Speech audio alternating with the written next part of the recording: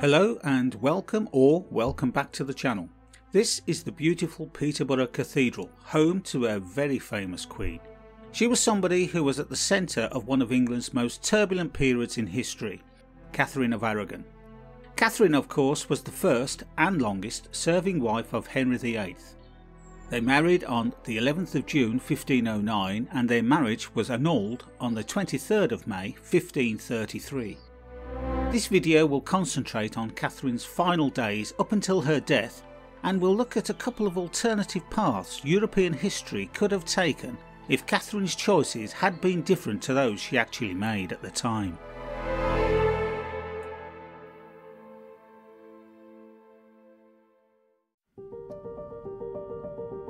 Catherine of Aragon was born on the 16th of December 1485 to Ferdinand II of Aragon and Isabella I of Castile. Prince Arthur, the heir apparent to the English throne, and Catherine were engaged at the ages of 2 and 3 respectively. In 1501 they were married, but Arthur passed away from illness 5 months later. Catherine had later claimed that she had remained a virgin even though they had shared the same bed. Catherine then became the first known female ambassador in the history of Europe. She served as the Aragonese crown's ambassador to England in 1507 during her protracted period of uncertainty. This was due to her status as a widow. In 1509 she wed Arthur's brother Henry VIII, King of England, the recently crowned monarch. She presided as England's regent for 6 months in 1513 when Henry VIII was away in France. The Battle of Flodden took place during this period, and Catherine played a significant role by delivering an emotive speech about English bravery and patriotism. The English then crushed and routed a Scottish invasion. By 1525, Henry VIII had developed an obsession though with someone else, Anne Boleyn. He was unsatisfied with the lack of surviving sons from his marriage to Catherine, leaving his daughter Mary as their heir presumptive, despite the lack of historical precedence for a woman to hold the throne at the time. He requested that the Pope annul the marriage. Pope Clement VII, of course, refused, which launched a series of events that resulted in the split between England and the Catholic Church. Henry then claimed control over the Church of England and all its ecclesiastical matters. Following the invalidation of their union in 1533, Henry married Anne with the approval of the English clergy. Many people sympathised with Catherine since she refused to recognise Henry as the head of the church in England and believed she was the king's legitimate wife and queen. In spite of this, Henry merely recognised her as the Dowager Princess of Wales, a nod of course to his late brother. Henry banished Catherine from court and she was finally sent to Kimbolton Castle in April 1534. This is where she was to spend the rest of her life.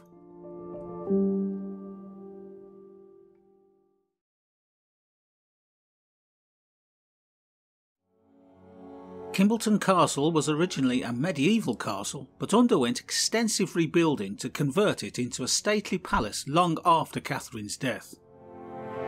Catherine's ally and legal counsellor was the Holy Roman Emperor Charles V's imperial ambassador to England, Eustace Chapuis.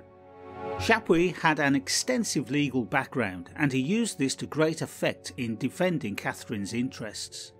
In the end, Chapuis' attempts to thwart English plots against Catherine were unsuccessful, and Henry wed Anne Boleyn. Chapuis is said to have hated Anne and had never been able to bring himself to call her by her name, only referring to her as the whore or concubine. Catherine's health began to deteriorate in December 1535. Some accounts state that this was after she drank some beer. Now, nobody is certain when or how Catherine developed a taste for Welsh beer. Henry's grandmother had advised her to start getting used to drinking wine before she left Spain nearly 4 decades prior, because she insisted English water was unfit for human consumption. She may have chosen beer instead of the young wines at Kimbolton because apparently they repulsed her. She drank a draught of Welsh beer during her protracted illness for whatever cause and immediately began to feel much worse. Chapuis speculated later that it might have contained a slow-acting poison, but that is now thought extremely unlikely. The sickness was initially thought not to be an issue. At first, Thomas Cromwell informed Chapuis that she was very ill, but this appears to have been a wishful assumption on Cromwell's part. Chapuis, who was getting ready to leave for Kimbolton out of concern for Catherine, was advised not to worry by the doctor, who said that she was getting better, and the doctor promised to inform Chapuis if things deteriorated. On December the 13th, Chapuis reported, "She has recovered and is now well." She was in fact feeling well enough that day to write letters of last resort to her nephew Charles V and Dr. Ortiz, her devoted admirer in Rome. The latter was forewarned that if the Pope did not take immediate action against Henry, he would be turning England over to the devil, who, until now, is half-tied. She passed the letter addressed to Charles V to Chapuis. The letter asked Charles to protect her daughter Mary. She then begged Chapuis to add words that would move a stone to compassion, but the ambassador acknowledged that his repertoire was completely depleted. If nobody was listening right now, it wasn't for want of effort on his part. Meanwhile, Anne Boleyn was expecting a child once more. There was little reason as of yet to believe that Henry would soon stop speaking to his second wife, or that Jane Seymour, one of Catherine's former maids of honour, would catch his attention and, in part because of the guidance of Catherine's former friends, successfully play Anne's own game by insisting on marriage and nothing else. It's unlikely that Catherine could have foreseen that Anne would succumb to the executioner's sword in less than 6 months.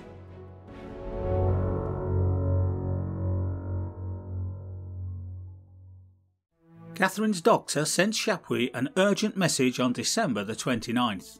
He ought to get approval right away to travel to Kimbolton in light of Catherine's alarming relapse. The next day Henry welcomed him in Greenwich. There he rode his jousting horses. Henry's spirits were high at the time, but little did he know that he would have a serious fall here a few weeks later. He put his arm around Chapuis's neck, led him to his quarters and started to discuss politics.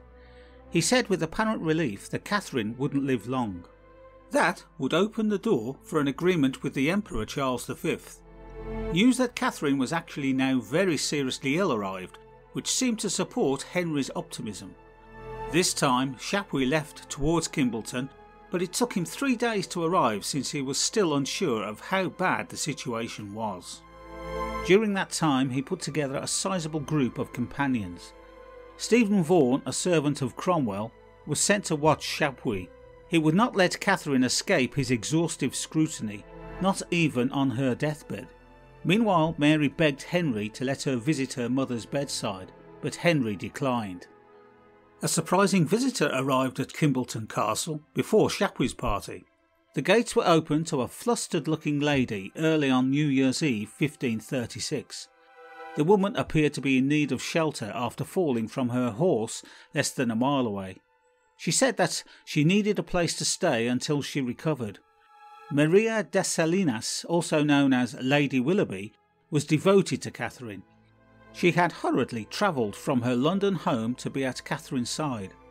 Salinas thought never to see the princess again when she first heard of Catherine's illness, the news of which had spread quickly.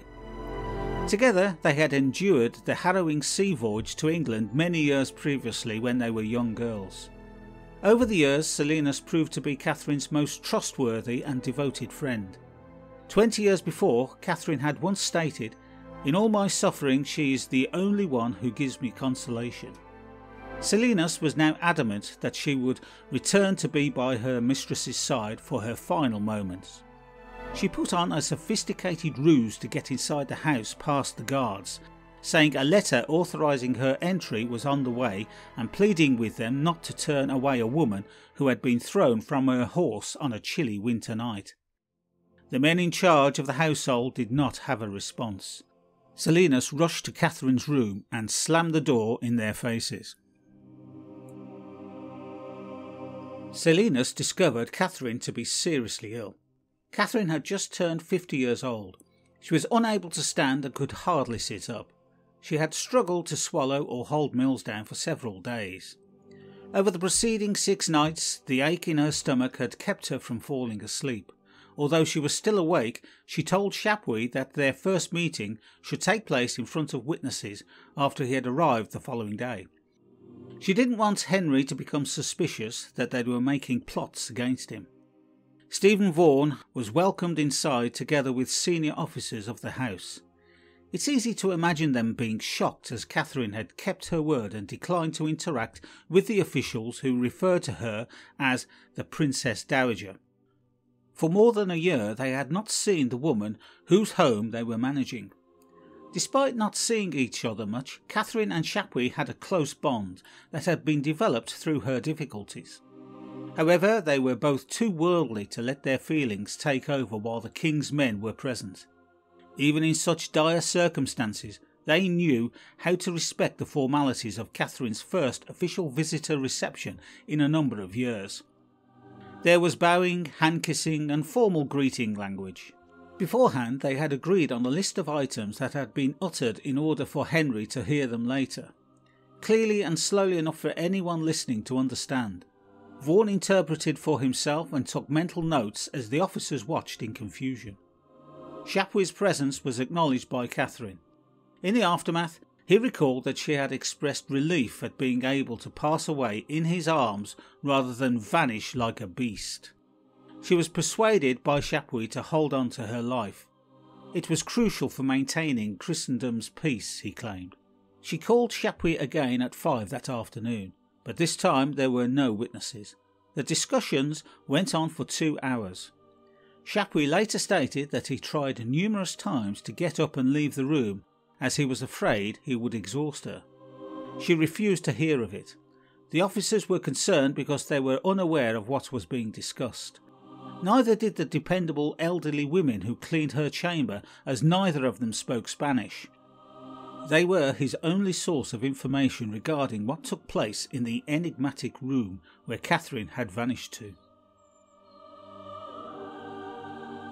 Every day for 4 days, Chapuis spent 2 hours in Catherine's rooms. Mary's struggles were causing her concern. Once more, Catherine bemoaned the Emperor and Pope's inaction. To allay the fears of a sick woman, Chapuis distorted the facts by asserting that the Pope was now so incensed by Henry's actions that he was prepared to act against him. Most likely, Catherine's shrewd thinking was not duped.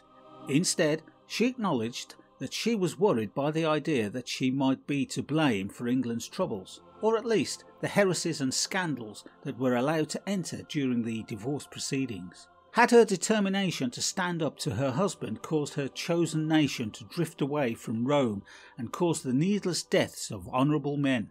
It was an awkward question. Even while Henry's underlying selfishness was ultimately to blame, the truthful response was that it had. But Chapuis reassured her. She may have had doubts and scruples, but there was nothing else she could have done, he claimed. Perhaps Catherine placed her hopes for the future in her daughter after realising that her life's goal of uniting England and Spain was in tatters. His visits and Maria de Salinas' tender care helped to lift her spirits and enhance her health. Catherine started to eat and keep her food down, which was a good sign. They then decided that Chapuis should depart after the 4th day because she was doing so much better.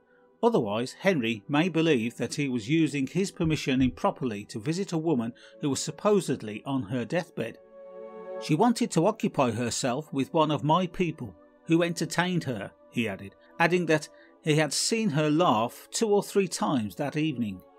She had a restful night and Chapuis departed gradually the next morning. If something went wrong, the doctor promised to send a rider to find him. But nobody showed up, so he continued on his way back to London.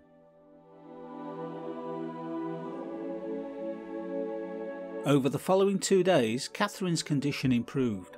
On January the 6th, she dressed her hair and sat up. However, she started to fidget that evening. She began inquiring about the time shortly after midnight. She wished to receive communion, but was concerned that she might not make it until morning. The stressed old Spanish bishop, Jorge de Atheca, who served as her confessor, offered to defy the regulations and administer communion to her right away. He believed the situation to be extreme enough to justify it. A little group of devoted servants began to feel an increasing feeling of anxiety. Catherine held off until daybreak. She received communion, but Atheka forgot he had promised Chapuis that he would get her to make a vow on her deathbed to settle the question once and for all of whether she had been a virgin while married to Arthur. Catherine, on the other hand, was busy with more useful tasks. She was aware that she was dying and didn't expect to see the day through. She wrote a letter to Henry requesting what she wanted done with her possessions and stating that she wanted to be buried at a chapel run by the observant friars who she revered. A few years after her passing, Roman Catholic writers started to share the text of a letter she allegedly dictated to her husband while she was dying. This is most probably fiction. The letter continued to state her love for Henry and that she forgave him for the troubles that she believed he had bestowed upon her. She also asked that he take care of their daughter Mary. Catherine started to pray. She pleaded with God to put Henry back on the right road and absolve him of his wrongdoing.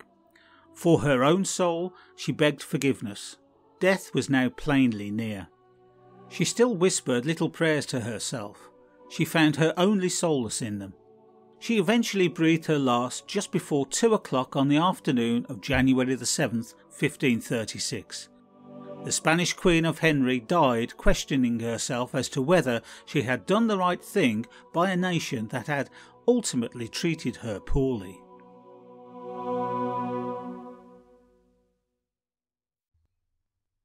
Many people believe there had been criminal activity. In fact, her death was most likely caused by cancer. All of the internal organs were found to be healthy and normal except for the heart. The embalmer tasked with handling her corpse discovered the heart was quite black. The heart was cut in two and repeatedly cleansed, but it remained dark in colour.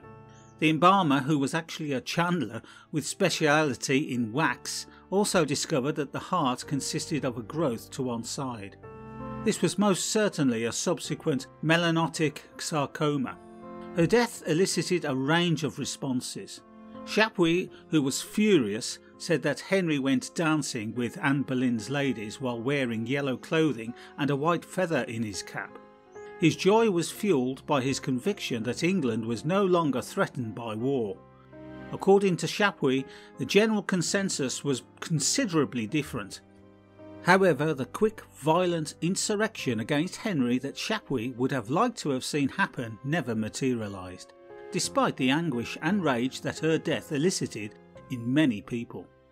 Catherine's passing did not heal any wounds. It merely served to reinforce the conclusion of the terrible first act of the Reformation drama that was playing out in England. Despite her daughter Mary's later attempts to avert it, the bloody split from Rome she had predicted proved to be inevitable. Only more people would die, but few could possibly have imagined that Anne Boleyn would be the most famous head to roll, or that it would happen so swiftly. On January the 29th at Peterborough Abbey, Catherine was buried. Coincidentally, that same day, Anne miscarried. The greatest lesson to be drawn from Catherine's personal downfall was that Henry's greatest passion was in fact producing a male successor. The fact that Anne had failed counted against her hugely. Ironically, Catherine's passing also relieved Henry of what he perceived to be Anne's yoke around his neck. After completing the difficult effort of pursuing Anne Boleyn and undergoing the enormous task of divorcing Catherine, Anne's sharp, fiery personality that had once been so alluring and enticing to Henry quickly became intolerable. The numerous foes of Anne moved swiftly, placing a young Jane Seymour in front of Henry's eyes while urging him to view Anne as treasonous. It was then easy for Cromwell to handle the rest, remaining as ice-cool and effective as he always was. Treason and adultery accusations then sealed Anne's demise. She died in the manner that Catherine had feared for herself. Her head was severed with a sword on a gallows at Tower Green on May the 19th, 1536, by an executioner who had been specially sent for from Calais. Catherine was outlived by barely 19 weeks by Henry's second queen. Henry and Jane Seymour became betrothed the day following Anne's execution. After 10 days they were married. 17 months later, the future Edward VI, the king's son and heir, was born. After giving birth, Jane Seymour passed away a short time later. As Henry's queen, Catherine of Aragon had lasted more than twice as long as Henry's other 5 wives put together. Catherine's daughter Mary proved to be her most important legacy. After making peace with her father, Mary eventually received the crown that was rightfully and unmistakably hers. Mary was technically the first Queen Regnant of England. That Henry was attempting to prevent this when he divorced Catherine is now seen as incredibly ironic.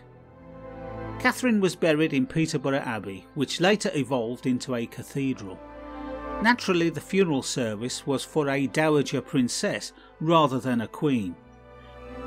Let's pause for a moment while we take a look around this fantastic cathedral.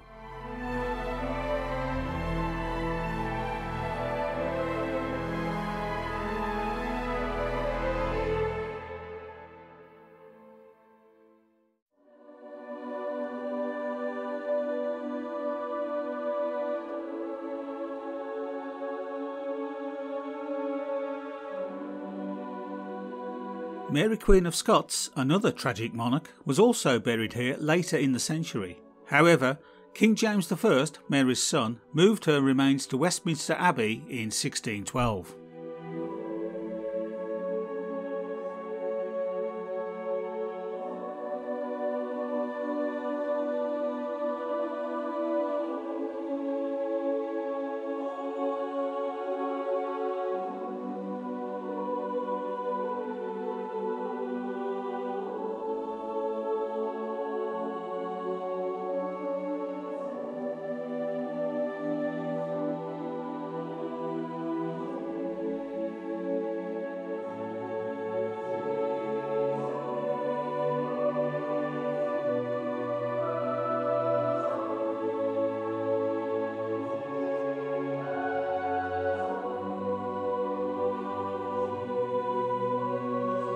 The twin issues of whether Catherine was genuinely a virgin when she married Henry, and also whether England would have remained a Roman Catholic country had she quietly entered a convent, continue to dominate discussions about Catherine's place in history.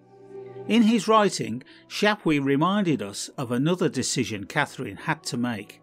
Catherine had the option of instigating war against England and her nephew Charles V's powerful empire in order to regain her marriage rights, but she chose peace.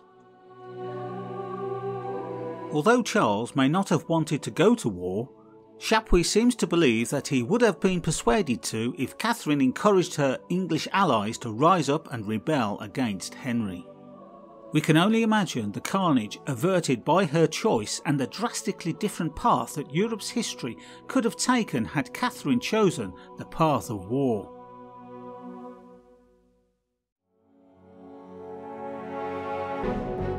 Well, on that note, I would like to thank you for watching this video and hit the like button if you found it enlightening, and please consider subscribing if you would like to see more content such as this. Once again, thank you for watching and I hope to see you next time. Bye for now.